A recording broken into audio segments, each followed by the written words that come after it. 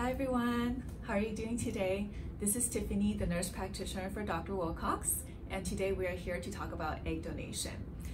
So the concept of egg donation might be something new for a lot of people, but a lot of our patients who desire a family but are not good candidates for in vitro fertilization may choose to use an egg donor or donor eggs to help them achieve their dream of having a complete family. Our clinic can definitely help you with that. So today I'm just here to kind of talk about the process of how it works.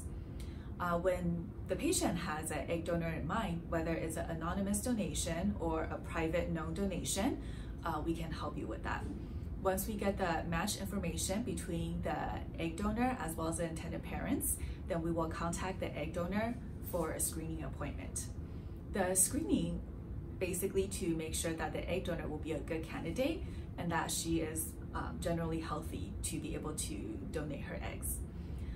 For the general egg donation candidate, we do recommend someone who is less than 30 years old and who have a normal ovarian reserve. A normal ovarian reserve is usually around 15 to 20 eggs, both ovaries combined. So once we contact the egg donor, we'll set up a screening appointment and it will start with a consultation just to gather some health information of the egg donor and to make sure that she is historically healthy. We'll also do a vaginal ultrasound just to make sure the uterus and the ovarian reserve is also normal. We'll also do a blood test as well as a urine test just to make sure the body is healthy. Specifically for the blood tests, we're testing for any infectious diseases and sexually transmitted infections per the FDA guidelines.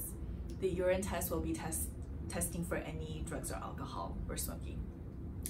For the blood test, we will also do a genetic testing just so that we can make sure genetically the egg donor will be compatible with the possible intended parents and that the embryos will be healthy in the future. So once all the screening is done, we will be issuing medical clearance saying that the egg donor is a great candidate and suitable to proceed with egg donation. The next step will be for the egg donor to obtain a psychological evaluation. Normally the egg donation agencies can help with that.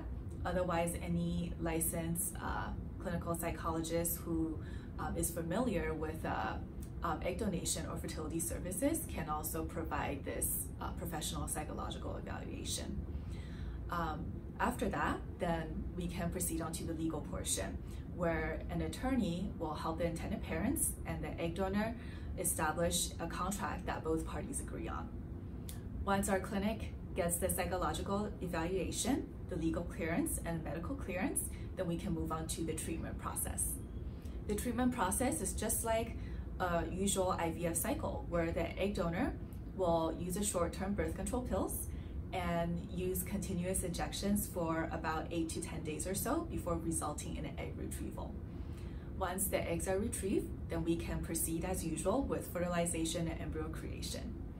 So that's the general gist of the egg donation process. If you have any questions, your nurse coordinator will be able to help you answer them. See you next time.